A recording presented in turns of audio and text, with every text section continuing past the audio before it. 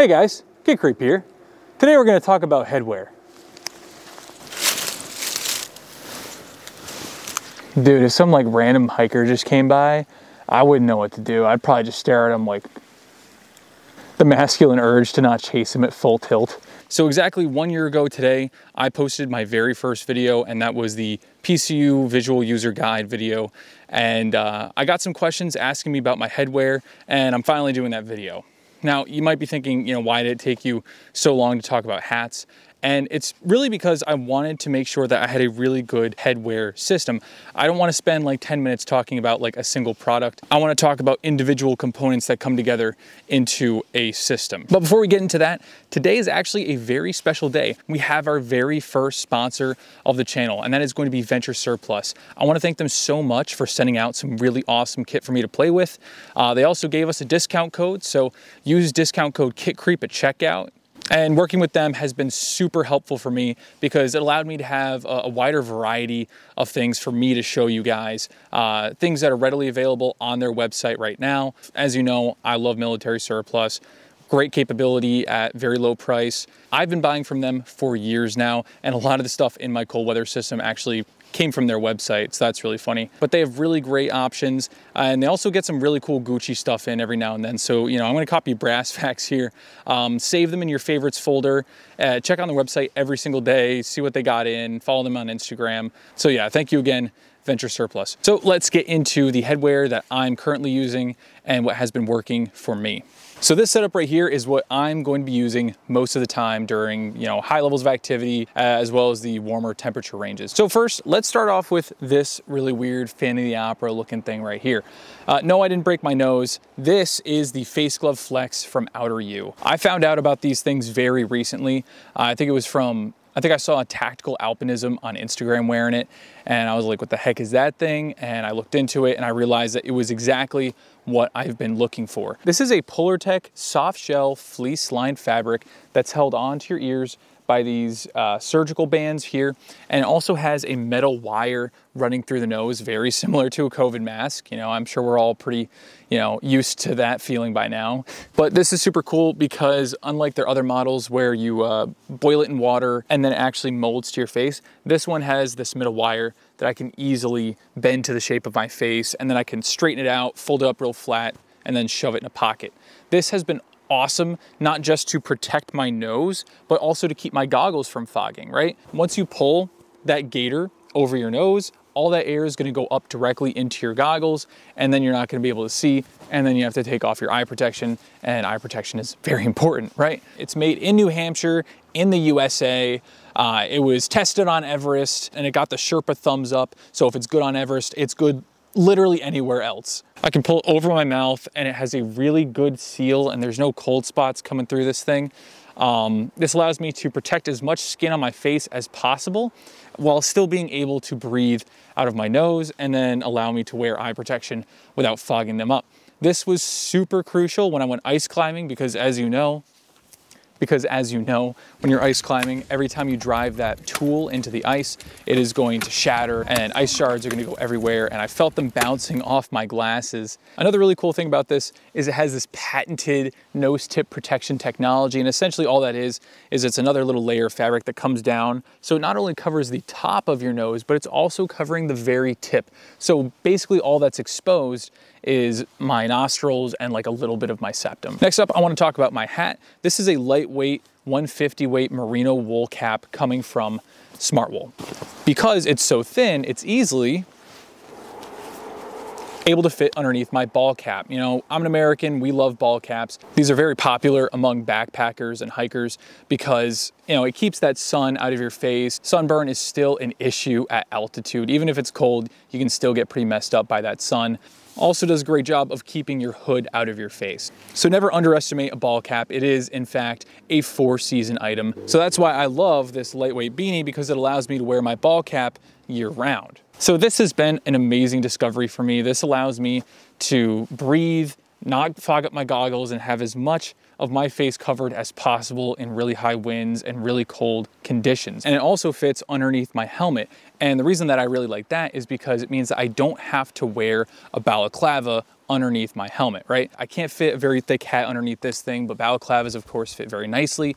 But my issue with balaclavas is that you can't dump heat as well as you could with something like a neck gaiter, right? So once I have a helmet on, it's not coming off, because you always want to keep your head protected, especially when you're rock climbing, ice climbing, skiing, all that kind of stuff. You don't want to remove your protection. So once that balaclava is up and on, it's staying on, right? With a balaclava, I can pull it down underneath my chin, but there's nothing I can do about all that insulation around my neck, so it doesn't allow me to dump heat, and I overheat very easily and very quickly in a balaclava. And this neck gaiter is coming from -33. This is their mid-weight version, and it's great. Wool has a lot of really awesome properties, and although I'm not a huge fan of it on my top or my bottoms, for headwear, face wear, neck wear, hands, feet, all that, it is awesome. I highly recommend having wool face coverings like this. So I guess next up, we'll talk about these guys right here. These are the Oakley Clifdens, and I love these because they just make you look like a supervillain or something like that. But what's great about these is that they're not just sunglasses, right? So they're kind of like a goggle-sunglass hybrid, right? So that's what sets these apart from a normal pair of glasses. The other really cool thing is that they are modular, right? We all love modular systems, right? And you can take off this windscreen that you see right here, and then it leaves a gap. That way you can actually vent them and they won't fog up as easily. But when you have this thing on, it's going to do a really good job of blocking out that wind, and it's not going to cut through, act like a wind tunnel, and just dry out your eyes. So I really like that. You can also remove this piece right here in the center, and when you do that, you kind of convert it into like summer mode. So yeah, I do wear these year round. They're super awesome, and they just don't really like to fog, so that's great. So they use that Oakley Prism lens technology, the same kind of stuff that they use on their goggles, and I'll talk about these in a sec. And again, like I said before, it really helps me see definition in the snow and the ice, because snowblind is a real pain in the butt. It gives you like high definition on the snow, right? Snowblind doesn't just blind you, but it also disallows you from seeing features in the snow. So being able to keep these glasses on at all times really allows me to see better definition in the snow while I'm skiing, or where to place my ice tool when I'm ice climbing. Next up for eyewear is going to be more Oakley, right? These are Oakley Prism goggles. And of course, these are great for skiing and stuff like that, because when you are going downhill and you've got whipping winds and you're going, 60 miles an hour down a slope, it's definitely a good idea to have something that has a true windscreen all around the sides, just to keep, powder and wind from just messing you up. So yeah, when it comes to winter eye protection, I'm a huge fan of Oakley Prisms, and I don't really have too much to say about these goggles. They work. They're really good snow goggles. Now, the helmet, I'm not going to talk too much about the helmet. What I will tell you is that you should wear a helmet and make sure that it is rated for what you are doing, right? This is a Team Wendy M216, and I have some opinions on it, and I'm not going to get into that right here. So wait for that video later. So next up, I want to talk about a neat trick that you can do in case you do not have a face glove like this. I don't even know what gaiter this is. My buddy got issued it, and then he gave it to me later. But if you cut a slit in your neck gaiter, then you're able to poke your nose out, and that allows you to breathe through your nose and not fog up your goggles as badly. However, if you do breathe out of your mouth, it's going to go straight into your goggles, like what's happening right now, and it's going to be super duper annoying. So this is a nice little hack if you already have a neck gaiter, but just know once you do this and you cut a hole in it that's not supposed to be there, it's just going to keep on opening up, and whatever you just cut a hole into, it's going to get destroyed, right? Next up is this guy. This is a grid fleece beanie. This thing also came from Venture Surplus, and I like it because I needed a mid-weight option, right? So I have my lightweight and I have my heavyweight, so I wanted this to be like an in-between option, and it's actually very warm. Since it's made out of grid fleece, it has a lot of space for ventilation, and because it's made out of synthetic fleece, it's very comfy too, right? There is a funny story behind this hat. This is made by McGuire, and I got it because it just looked really neat. It looked cheap, and I love waffle pattern, as I'm sure we all do. And something that I realized when I got it is that the waffle pattern is actually upside down, right? So the grid fleece here is actually supposed to be facing towards your skin, towards where the moisture is going to be. That way the moisture can move up that pillar of fleece up to this shiny top layer here, where it is then going to disperse and then evaporate. So even though it is technically incorrect, it's still very warm. It feels good. And I think there might be a little bit of a difference between having, you know, a hat on a head of hair versus a base layer on, you know, bare skin, right? So it's not really next to skin because I do have a lot of hair, if you couldn't tell. But I do honestly like it. And I like that it comes in black because, you know, I'm not a huge fan of coyote. Unfortunately, they make the PCU level 3 in one color, but there is a version 2 of this hat where they did actually, you know, correct it and they put the shiny top layer on top. So that's pretty cool. If you want to go pick those up, they do have the version 2, but the version 1 is still just fine. It's a great mid-weight cap. Also, the version 2 only comes in coyote. But yeah, the McGuire grid fleece cap is a really nice mid-weight option. It's definitely something that you can use during, you know, higher levels of activity because it does have that space in between the grid fleece. So it's definitely a good tool to have in your arsenal. Next up from there is going to be the Polartec 300 Microfleece cap. These have been issued to the military for a while now. Everyone loves them. They're very popular on the commercial market. And the reason for that is because they are very lightweight. They are fairly wind resistant, which is really cool. And they're just super cheap. This is definitely something that you can have like 3 of in your pack because you will lose them, right? I've lost like 2 or 3 of these already. And if you go back to my original PCU video, I was actually wearing an Outdoor Research Wind Pro hat. And that was supposed to be like my, you know, Gucci replacement for the Polartec 300 fleece. What I can tell you is that I lost it and I'm not very upset about it because I have, you know, this Polartec hat. My primary heavyweight cap was an Outdoor Research Wind Pro, and I'm not sure exactly where I put that. And yeah, the Wind Pro was, you know, technically windproof, but you know, these Polartec hats are wind resistant enough that they're just great. And also it's like 1/4 of the price of the Wind Pro. So I'm just gonna keep buying these from Venture Surplus from now on. And I recommend that you do too. I'm hearing things. So yeah, this is not something that I would wear during high levels of activity, but it's definitely something that I would wear like to sleep because it is so super comfortable. I can just throw one of these on and I have them pre-staged all over my pack. I'll have like one in my lid and then I'll have one in one of my warming layers and then I'll have like a lighter weight one in like, you know, another one of my layers. The only real issue is that this fleece right here, everything's gonna stick to it. It's gonna absorb rain like a sponge and snow is just going to cake to it. So the easiest fix for that is just to have a soft shell hood like this, right? So you can really think of this as like your heavyweight base layer. So next up is this US issue wool knit cap. This thing's awesome because it is just a very cheap and very well made 100% wool knit cap. What I like so much about it is A, it's made of wool, and B, it's so long that you can pull it down over your face and you can just pass out like this, right? So it's kind of like the great kilt of hats, which is really cool. And as we all know, wool is very expensive as a material, but this thing is very cheap. So you can have a very thick, very warm wool beanie for a very low price. Another reason that I really like it is because it's very stretchy. So I can get a lot of really good coverage. I can pull it down over my neck if I need to. And the other cool thing is, you know, like I was saying before about the Polartec beanie, this is going to be exposed to the elements unless you have a hood up to cover it. But the thing about wool is it stays warm when it's wet, right? So if this gets soaked from snow or from rain, it's still gonna retain its warmth. The other cool thing is that it is anti-stink. So if you don't want your head to smell like crap after you're sweating for like, you know, days on end, this is a really cool option. So the only real issue with this wool knit cap is that it is not made of merino wool. And as we know, merino wool is super, super soft and it feels good against your skin. However, this does not, right? When I wear this thing, I always find myself like rubbing my head to like scratch myself. So an easy thing that you can do is you just put on a very lightweight merino wool cap and then you can just throw this on over it. And now the lightweight cap acts kind of like a base layer, and then this is like, you know, a mid layer / outer layer kind of thing. So that's really cool.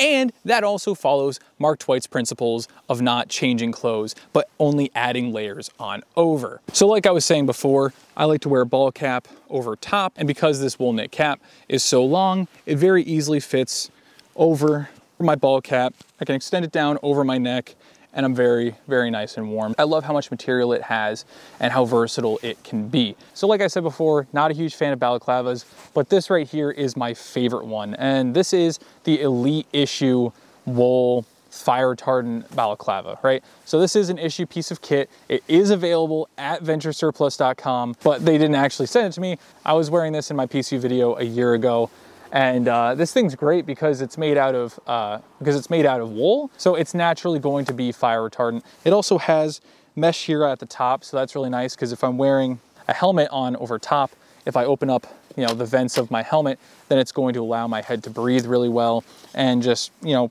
prevent me from overheating too much. But again, the real issue is that if I pull this down below my chin, yes, I can breathe, but it's still gonna be covering my neck. I'm still gonna be overheating. And then if I pull this over my nose to protect the tip of my nose, it's gonna blow all that air directly up into my goggles. And that's why I'm not wearing them right now, because I'm not gonna be able to see a thing, honestly. Now, I'll wear these things at night to go to sleep, because I have to worry less about like my hat like coming off my head, or a neck gaiter like, you know, choking me out or something like that.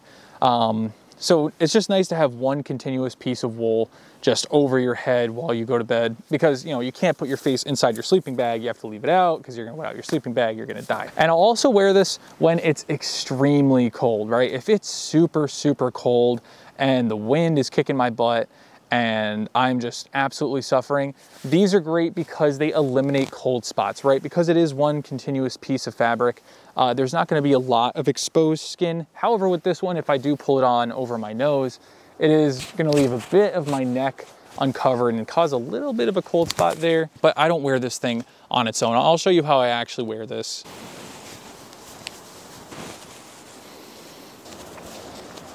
So this is what I like to do when the temperatures really start to drop. I'll wear this balaclava on here as like a second skin, and it makes sure that I won't have any cold spots. I'll throw on my fleece cap on top just to make sure that that, you know, vent on the top is covered. And then I'll wear my neck gaiter on the bottom just to make sure I get a full seal between the balaclava and, you know, my, you know, base layers. And then this still allows me to throw on a ball cap if I want to, or even throw on my helmet. So this is, you know, my coldest weather setup. If I'm, you know, if I am actually being active and I am actually doing things, this is what I will do. And then of course, it's very easy for me to throw on my Clifdens. And then of course, if I stop moving and I don't want to start cooling down, I just throw on this nice big wool cap on over top and I'm good to go. And I'm not sure if I mentioned this before, but Venture Surplus did send me this cap. Super grateful for that. Thank you guys again. All right, so lastly, one sec. All right, so lastly, I wanna show you guys this really cool, really weird US cold weather mask. But yeah, so a lot of you might know this as the Riddler mask from the new Batman movie. This is the old school Cold War era US cold weather mask. Now, this isn't typically something that was worn during, you know, activity or during ruck marches and stuff like that, but it's really more for like wearing to bed, right? So this is a waterproof material here on the outside with a wool blend material on the inside that'll insulate your face. So what you can do is you can get inside of your mummy sleeping bag, have your head sealed up, right? Because again, you put your mouth inside of that sleeping bag, you're gonna wet it out, you're gonna die in your sleep. So you can put this thing on, protect your face, button this thing up, and then throw on a pair of goggles, and then, you know, you can sleep out in some pretty nasty temperatures without getting frostbite when you wake up. Now, there are some really cool photos of guys using these during like trainings in West Germany and stuff like that, and those go hard as heck, right? But I really like this thing because it is just so cool and so creepy looking. Now, I debated making this my main face covering for the channel, but I kind of realized that if you didn't know what it was, you probably just think I'm wearing some weird BDSM crap on my face. So yeah, that's why I just went with wearing a balaclava. The only real downside to this thing is it's itchy. Yeah, it's that itchy kind of wool on the inside. And also the mouthpiece does not want to stay open. And then when you want to go to bed, button that up, go to sleep. Now, I lied. I actually have one more thing that I want to show you guys. This is really cool. This is a super, super rare boonie hat liner. And it's so rare, in fact, that it's one of a kind because my girlfriend actually made it for me. So one year for Christmas, she was like, oh yeah, I know you like those woodland bucket hat things, right? So I made you this. So it's like a woodland camo cold weather boonie hat. And my US woodland boonie that I have is actually so oversized in order to fit over like goggle straps and, you know, eye pro and, you know, ear pro. that it actually fits over top this thing and kind of works like a boonie hat liner. So I just want to show that off. I thought it was really funny. Maybe a manufacturer should start doing this or something like that, because I actually really do like it. The brim actually kind of acts like a fur ruff where it breaks up that wind a little bit and somehow keeps my ears a little bit warmer without even having to like touch them. So I actually really do like this. She made this out of acrylic yarn. I don't know how she did it, but yeah, so maybe the most important piece of kit was the friends we made along the way. So make sure you find someone that knows how to crochet or knit, or has a really good sewing machine and knows how to use it, right? Those are all very important skills, and being able to not just modify, but also create your own clothing and tailor it to you is super duper cool. So I just wanted to point that out just because I thought it was fun. Maybe you should ask grandma to do something like this for you, because it's cool. So yeah, thank you guys so much for watching. Thank you, Venture Surplus, for sending over this really awesome kit for me to play with. I'm super honored to be working with you guys. And once again, Venture Surplus was kind enough to give us a discount code. So use code KITCREEP at checkout for a discount. And thank you guys so much for 1 million views on my very first video that I posted like exactly a year ago today. Thank you for 14,000 subscribers in about a year. I mean, that's insane. So thank you all again so much for everything. And I'll see you next time when we talk about base layers.